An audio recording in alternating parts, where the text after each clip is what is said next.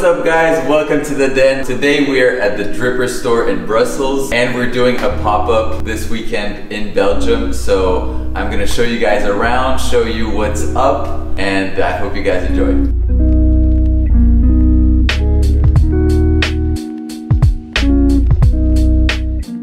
I decided to split the exhibit in 3 parts. Here we have the regular dunks section, starting with the 85s that I showed in my first video, the Soul Collector pack, we have the Yankees, we have the Cowboys, and we have the Las Vegas Soul Collectors, Year of the Pigs, crazy pair. Fragments that I showed a couple weeks ago. I don't know if you guys know what this is. This is the Dornbecker dunk from 2006 and it was limited to only 1,050 pairs. This is the Hanshin Tigers sort of PEs. There were only 48 pairs for the baseball players from that team, Japanese team. This is my latest purchase, the Dubai dunks, which were given out to employees from Nike Dubai. Crazy swoosh with the gold crackled leather, super rare pair. We have the Coralines here, only about 1,000 pairs made as well. A couple of 6.0s. These are the Spanish moss. I think those are super cool and they're very reminiscent of the Ugly Duckling pack. We have the brown hems. NERDs, only 1,050 pairs of those, and those are numbered right here. So this is number 782 out of 1,050. We have a little Pharrell section at the back, which we'll get to. Undefeateds, we saw the recent Air Force Ones release. The Air Force Ones were based on the undefeated no liner dunks. There's no padding at all. There were a few other colorways which weren't anything to do with undefeated, so that's kind of the most famous one. These are the Jord Dunks. That's the nickname of those models. Dunks based on Jordan colorways. This one is based on the Jordan 3 True Blue. I think it works. I think it's pretty dope. But a few of those Jordan Dunks are kind of funky. You have like Jordan 4 Dunks, Jordan 11 Dunks. But yeah, those are one of the best. CDG, those came out in 2015 and I think those played a pretty big role in bringing back the Nike Dunk. Those ones are crazy. Those are only limited to 24 pairs. Sort of PE for the All-Star game in 2004 in LA. So these are kind of the LA Clippers colors with the elephant print. This logo is the Presto logo. So this is the Dunk Esto. It's supposed to be like a hybrid between the Dunk and the Presto. It's more of a Dunk, but you have a few Presto features. The plastic cage, the logo, and I guess like the zoom technology you have on the back. And this was a plot collab, so pretty cool. And you have that hemp material that you get on the classic hemp dunks. You have the Haze dunks. I don't have the lows anymore right now. One of my favorite artists and dunk projects from 2003. Super cool pair. There's also a Hyper Strike, a version with like the special box, and the only difference between the regular version and the Hyper Strike is the tongue tag. The tongue tag on the Hyper Strike has the Haze signature on it, and this one just the regular Nike tag. So yeah, that's the regular dunks version. Let's get to the SB section. So I decided to bring like the classics that everyone loves. Let's do it chronologically. First, orange box. Orange box, very first SBs, they didn't have a special box or anything, just a regular vintage box of Nike. So that's the Lodens from 2002, one of the very first SBs to ever come out. And then the first color box was the silver box. So silver box SBs, we have Heineken's, Supreme set, so red, Carolina blue, and Team Orange. So those are all from 2003. The Jedis are a silver box as well, classic colorway. The hemps are silver box as well. So there was the blue hemp. This is the smallest size that was made, size 6 for the ladies out there. Check my website, sneakerden.com, if you're interested. Team red hemps, I think, or burgundy hemps. And then there was the green ones, which were the most limited. only 420 pairs. We have the Barfs as well. Very cool colorway. After the silver box, you had the pink box. So one of the classics from the pink box era, the Stussy SB, fan favorite. The Shanghai. These are based on the traditional Chinese bamboo bowl. So these are really crazy. Even the laces are like rope laces. You have this very special stitching. Pink box classic Tiffany's. So these have been getting quite a lot of attention recently because of the Tiffany Air Force One. So this is obviously a real Tiffany collab that just came out, and this was inspired by the Tiffany colors, but this had nothing to do with Tiffany & Co. So it's pretty cool to have these side by side. And this is really one of the legendary Nike SBs. Following the pink SB box era, you had the black box era. So the black box era had a few classics as well. Purple Pigeons. Nike SB just released this colorway, which is very similar to the New York Pigeons. So the people kind of nicknamed it the Purple Pigeon. You could find pigeon patches on eBay. So a lot of people stuck it on the heel to kind of reference the OG pigeons. But yeah, there's no relation between the Purple Pigeon and the actual pigeon dunks. You have the MF Dooms, another fan favorite. These came out in 2007. Baby Bears, Papa Bears series, and I don't have the Mama Bears, which is a mid dunk trail ends. The Jordan 1 Travis Scott that came out in 2019 brought some attention to this pair because of how similar they are. Another black box classic, the Dia de los Muertos, Day of the Deads, represents the Mexican Halloween holiday. So you have the crazy details on the uppers and like the purple contrast paneling and translucent sole. Newcastles here, which are also beer inspired, just like the Heinekens. You have the first Lobsters, the red ones from 2008. So the gold box era is 2007, 2008. And the Mondrians as well, another classic. And then one SB that kind of stands out from all of these to me is this one, the EMB Miami. It's part of the Made in Brazil series. Like the Nike SB tag is a little bit off. The size tag is very strange. The laces are very thin. So these are actually made in Brazilian factories, so completely different from all the other dunks, and they were all limited to only 400 pairs. There was a bunch. There was a few highs, a few lows from the Made in Brazil series. Yeah, that's the Nike SB section. And finally, we have the Air Force One Reebok section. Some of my favorite Air Force Ones, Mr. Cartoons. So we have the Livestrong version, and we have the original Spiderweb version. This one is from 2004. This one is from 2009 or 8. Legendary pair by the LA-based tattoo artist. Then we have a couple of LeBrons. I should be making a video soon on the full Chamber of Fear pack. So these are just 2 of the 6 colorways. Here you have a couple of old school Air Force Ones. This is from 1992, and I'm actually wearing the retro from 2015, I believe, which is actually super close to the original in terms of quality and color. So I really love those. These are from 1992. These are from 1995. And I think just the shape and the materials on old Air Force Ones are just unbeatable.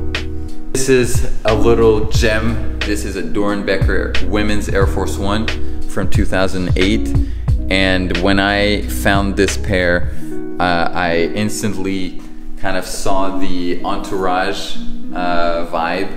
It's like a reverse Entourage colorway, and just the details. You have like embroidery on the heel. Yeah, textured leather on the mid panel. You have a fish skin swoosh, special perforations. So just so many crazy details. Such a fire colorway that I don't think a lot of people know about, so I was super excited when I got those in hand. The Busy Peas, which are for me one of the best Air Force Ones, just the most creative and crazy looking pairs. This is the Livestrong version. Another legendary Air Force One, the Croc Skins from 2007. This pair celebrated the 25th anniversary of the Air Force One. Retailed at $2,000, and that's kind of justified by the super premium materials made in Italy, and there were only 2,500 pairs made. This is pretty cool. I thought I'd put these together just because of the kind of materials, the Croc skin materials. This is a Nike ID from 2013, and then you have another Nike ID with similar, is it the same year? Yeah, actually it's the same year, so that's why the same colors, but with the transparent, like on the Invisible Women Air Force One, which is a classic. Mac Attacks, which are coming back soon. Those are the originals from 1985. Babestas, the SpongeBobs. This came in a crazy special box with like a massive SpongeBob box. Crazy pair. And then we have the little Reebok section. Starting off with the board flips. These are just 2 colorways. There were a bunch of crazy colorways, which I'll definitely make a video on. This is the classic, the watermelon colorway. And it was the skate shoe for Reebok back around 2006. These are the boutiques. 2 classic colorways as well. This is the model that Pharrell first introduced when he started his partnership with Reebok with Nigo. So Billionaire Boys Club, Ice Cream, that's Pharrell and Nigo. And then finally, one of the craziest shoes that I own, the Reebok Kanye shoe, which is an S. Carter model. So the S. Carter is stands for Sean Carter. Sean Carter being Jay-Z. So Jay-Z had his own kind of line with Reebok in the early 2000s, and there were a few Kanye samples. There were 4 colorways, never released, and this is one of them. Very openly inspired from Gucci with the green and red colorway, and even the silhouette is based on Gucci shoes. And now we're at the back of the shop, so we have a couple of pairs here. The Arimentals, obviously one of my all-time favorite sneakers, with a little Newport keychain, which is pretty cool. We have the Airships and the Skyforces, which I showed in my 1980s collection video. Go check that out. Last but not least, we have the 1985 display here with a few of the original colorways. Natural gray, royal red, black and white, which is the last pair I acquired, and the powder blues. Black and whites are definitely on the rarer end of 1985s. I thought it'd be interesting to make a quick comparison with the very recent retro of the black and white Jordan 1. Let me guys know what you think. I think like the swoosh could be a bit more old school. The toe box could be a bit more true to the original, but overall, obviously the shape is by far the closest we've seen since Jordan Brand creating retros. So yeah, pretty cool. I'm also displaying my brand OUTSOUL, inspired from different references from sneaker history and culture. The OUTSOUL logo is based on the Dunk and Jordan 1 OUTSOUL, which obviously are 2 models that played a huge role in sneaker culture, so I thought that logo made sense. The 1985 collection, the Chicago and bread colors, but also 1984 and like the whole you know, Big Brother's watching you vibe. We had the Barcelona Michael Jordan shorts, JP t-shirt.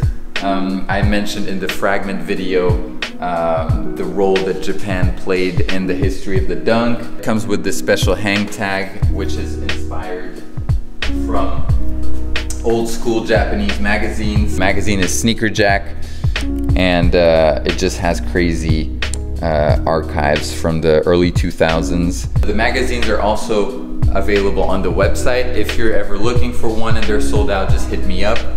I'm always good at finding this kind of stuff. This is the first t-shirt that we made with OUTSOUL, less is more, with Peter Moore's face on the back, kind of in the Dennis Rodman style. Peter Moore designed the Dunk and the Jordan 1 and a few other models, so he's a true legend in sneaker history. Ari Menthol Newport inspired collection with this t-shirt and the shorts, which are based on the cigarette filter, which Ari used on the Ari Menthols as well, on the insole. So yeah, now my friend Loic, who's the boss here at Dripper Store, just arrived, so hopefully we can ask him a few questions so he shows us around. Honestly, he's making big things here in Brussels, so I'm super excited to be doing this with him, and the shop is beautiful, so yeah, let's go see him. Okay guys, so I'm with my friend Loic. First and foremost, drip check. What you got on feet? So I got the Jordan 3 Steels. Okay, okay. Something different? Yeah. A little bit different from what year? 2009, I think. Yeah? Okay, okay, okay. Old school. I have my new collection for my brand, so it's ANOMIA actually. Yeah. And, so yeah, pretty cool. I have the new shop also. We need to check out the shop. So now your brand has its own store next door, so we'll check it out next. But yeah, show us around the new space. Literally was ready for the opening yesterday, like right on time. Crazy. It looked like a battlefield a few hours before the pop-up, but we made it and now it looks crazy. I prefer like old sneakers, because like there's like story behind the colorways, behind the shape, etc. That's new shoes don't really show, I'll say. Yeah. So yeah, of course the Buck, for example. Yeah.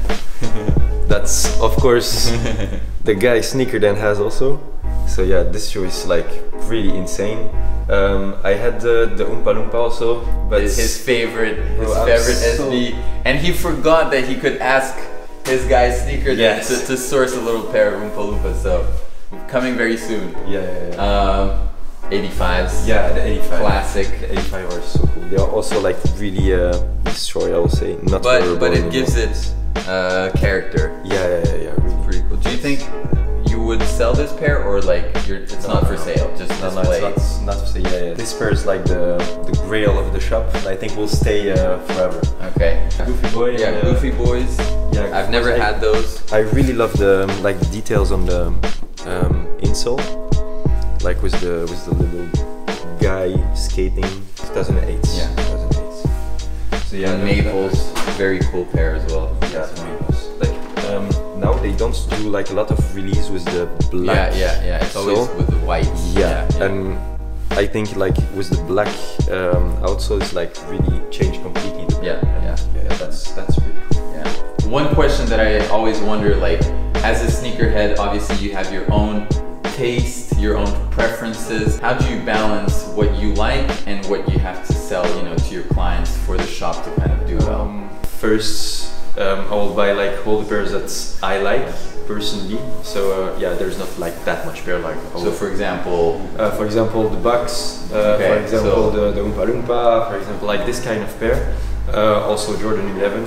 I'm big really on Jordan 11s. Yeah, I really like Jordan 11s. Okay. Are there people buying, you know, those kinds of pairs? Yes, because like when you really love something, it's really simple to set. I will try to have like 10 or 20 pairs that I really like personally. So when I go to an OG sneaker and I explain to the guy who discovered the world of sneaker now, I explain that there's a story behind this model, etc. That will just like completely be in love with this, because like they have something to tell to their parents, to their friends, etc. To say, yeah, I spent $300, but there's a story behind it. Yeah. You know. So yeah, I think it will be this kind of people that will. Okay. And then for the rest, yeah, it's just like experience. I know that now people just like a shape. It's not like a colorway or a certain pair that it's on hype, and then it will depend on taste of the people for the colorway. People like are spending a lot of money and they expect to put the pair with everything. What's the concept? It's more than a sneaker store. Yeah. So tell us about that. Downstairs you have like a recording studio, a place for showcase, a place for art exhibition, and yeah, the goal is to promote young artists in the really center of Brussels, because like when I was like 18, 19, I was doing music, I was doing paint, etc. I was also starting brands. When you're young, you don't have like a lot of money to put in your work, to put in your music or whatever. I try to solve that problem by just like renting like a big space where people can just like express themselves. For me, when you are an artist, the most important thing is community. And when you do like showcase or art exhibition, like people will really come talk to you, and you can explain to them what you're doing, why you're doing it, and so yeah, it's really like bring people together. So yeah, people then are really more invested in what you're doing, and you can really build a community. Let's go check out the ANOMIA store. Welcome in ANOMIA. So yeah, so this used to be the sneaker store, so much smaller space. And now within just a few days, you transformed it into your brand's shop, so super cool. So yeah, show us around, tell us about your brand. So yeah, ANOMIA is like a story concept behind. So yeah, we try to really tell a story with our clothes. ANOMIA means that there is like no law, no structure, no society, and so we apart from that point. So this is the logo of our like space company, like a NASA or something like that. And so yeah, we just like take our spaceship, we just like quit Earth and start exploring all the planets from our solar system. So there is 9 planets. So now Aphasia is the 10th planet. And so yeah, we just like start explore it, and then we'll just like continue the story on Instagram to just like really tell the people what we are doing on that planet, what's next, and yeah, like explain really more details about the concept of planets, and then yeah, the rest will be on Instagram. Okay. Follow for more. Yeah. In 1 year, you know, opened up a new store. You have your brand like full time, having its own store. Like what's next? Next will be other shops in other countries. So yeah, we are like trying to be in France, also in Italy, because like yeah, Italy is a dream for me, like to be in Milano. So yeah, we are like trying to export the concepts of the shop. We'll have like the whole setup of machine, etc. to produce clothes. And so yeah, young brands will be able to come here to rent it and to just like do it themselves to increase, I would say, the level of their brands, and also to produce cheaper. So yeah, young artists will be able to just produce at low costs. And so yeah, the goal is to make people able to do what we do and to live their dream. Damn. The takeover, it's coming soon. Well, thank you so much for watching. Big thank you to Loïc for hosting us here, welcoming us. It was a sick experience. Hopefully we do this again in Milan or in France. With pleasure. Definitely go check out. I'll link his socials for the store, for the brand. He's a hardworking, passionate dude. So show some love, and thank you so much for watching. Thanks for watching the GOAT.